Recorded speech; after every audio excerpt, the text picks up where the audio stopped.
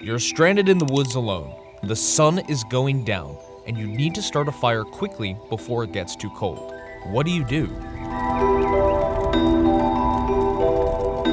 In extremely desperate situations, using your phone's battery as a fire starter is a great technique.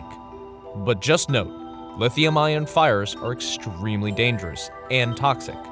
This technique should only be used as a last resort. There are two different ways to do this after you've pried the battery out. First, try to create a spark if your battery still has energy left in it. Take a conductive object with a rubber handle, like a knife, and touch both the positive and negative ends of the battery with the blade to create sparks for your fire.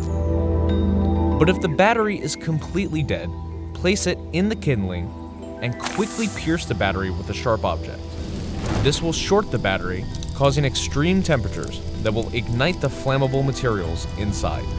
But as you do this, make sure to cover your nose and mouth with cloth, as the fumes coming out of the battery are toxic.